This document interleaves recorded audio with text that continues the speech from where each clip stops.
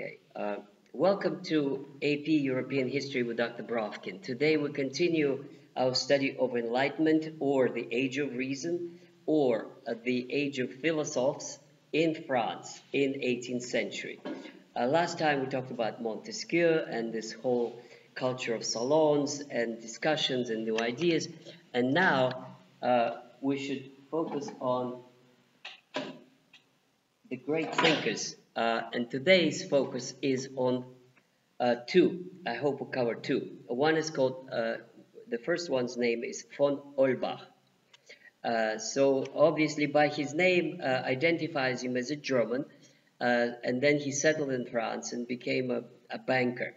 So here's one of those rich aristocrats, but not as Montesquieu, who was a noble. Here he's a banker. He's a very modern person who is probably a Protestant because he's from Germany, and he's settled in Paris and had a lot of money. He supported the publication of Encyclopédie. He gave money to Diderot, and he had a salon. When you look at the people who were all gathered together at one table, it's absolutely incredible constellation.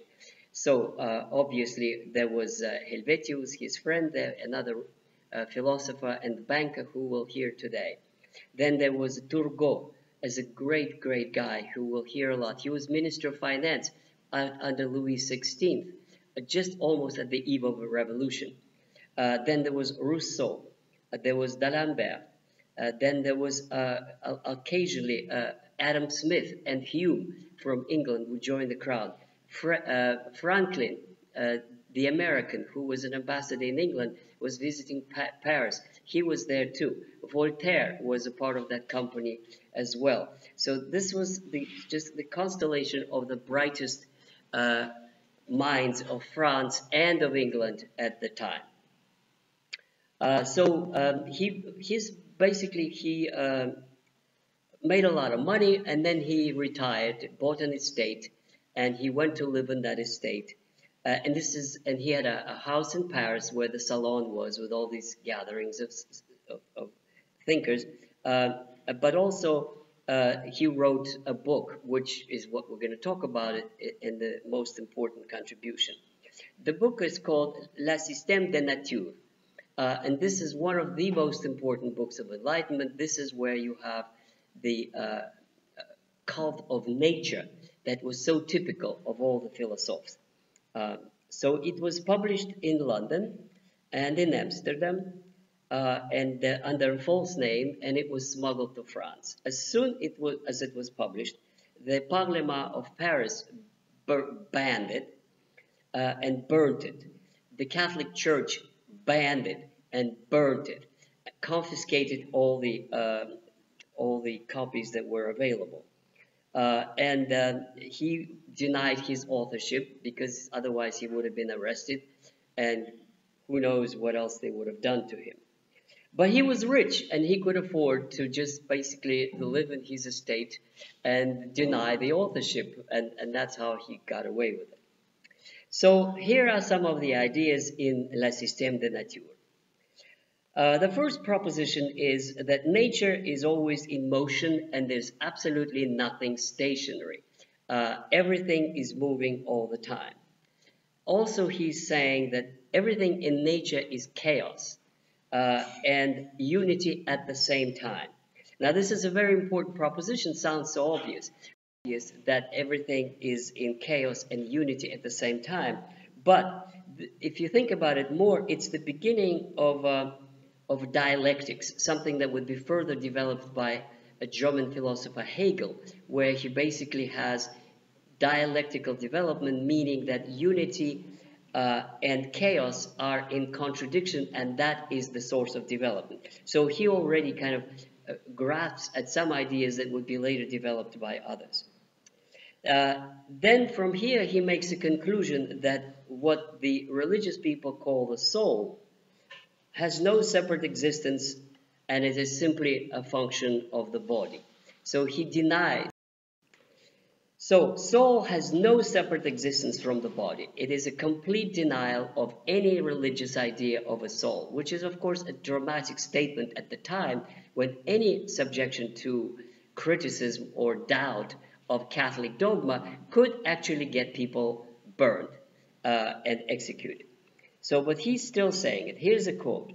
To say that the soul will feel, think, enjoy anything after death is like to believe that a clock broken into pieces will continue to work.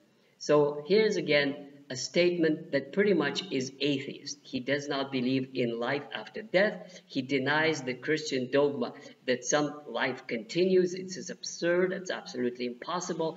All of nature is against it if you are, if we're trying to understand how nature works.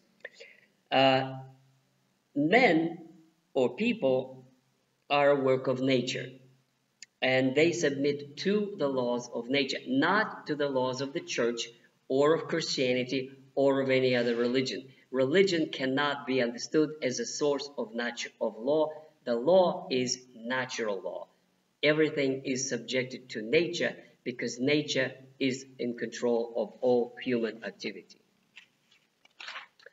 So essentially he's saying there's no place to God in terms of explaining the nature. Nature exists independent of God, and it's only ignorance and fear that created God. Here he comes very close to Karl Marx, who would a century later write that religion is the opium of the people and it's been created to subjugate the masses. Now, but then he proceeds to the argument that morality is something that the church and religion provides. And he says that good and evil are mental constructs that have nothing to do with nature, because in nature, somebody is devouring somebody else, is constantly going on the process of survival of what later would be called survival of the fittest. So he kind of predicted what Darwin would say 100 years later. But he's saying that nature really is struggle of one against another to survive. And something devours something else all the time. And that means there is no such thing as good and evil. And again, here he almost, foresees 100 years later a philosophy beyond good and evil, something that would appear at the end of the Schopenhauer and others who would say pretty much the same thing later. In other words, morality is something that has nothing to do either with nature or with religion, because nature has its own laws and religion invents morality as something to back up its claim to necessity. So in a sense, he's saying pretty much like Hegel would be 50 years later, everything is necessary, everything is in balance, and everything is in mutual interdependence. That is the key idea of l'esprit de nature. Now we'll go to the next topic, which would be morality and state. Here is a sense a very important program where he claims that the church and state should be separated. A kind of a program that will be implemented only after the French Revolution. A lot of these ideas will actually be implemented, and that is why it's so fascinating that here we have a person who kind of made a roadmap of what will be done with these new understandings. So church and state should be separated. Work is the source of all wealth. He's saying that before Adam Smith or simultaneously with him, and then it would be confirmed by Proudhon and Karl Marx. Hereditary wealth, he said, should be abolished. This anticipates the reforms and taxes of the 20th century against hereditary accumulation of wealth in most European countries. So he kind of predicted what would be done in social legislation about 100 years. Now, ideas on economy and on the government.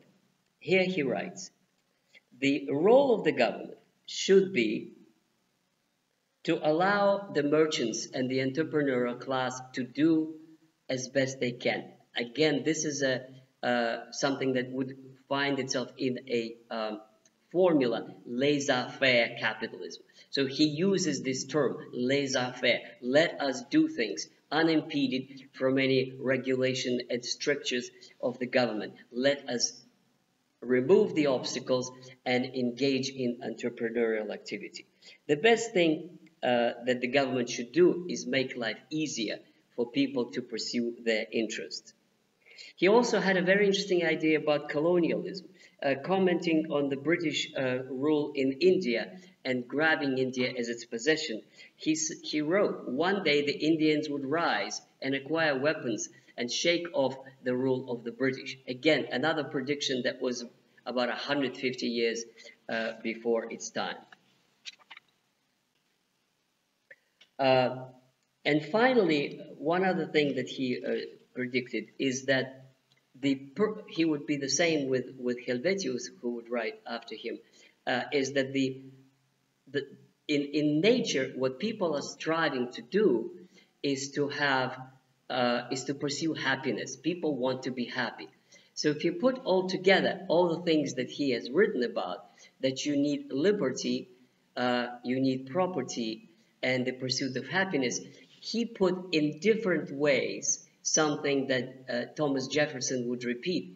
A few years later, in 1776, in the Declaration of Independence, liberty, property, and pursuit of happiness. So you could see how people who read other people, these philosophers, formulate ideas that would be a program for American Revolution, for French Revolution, and later we will see how other enlightened rulers such as Frederick the Great, Catherine II, and Maria Theresa would use it.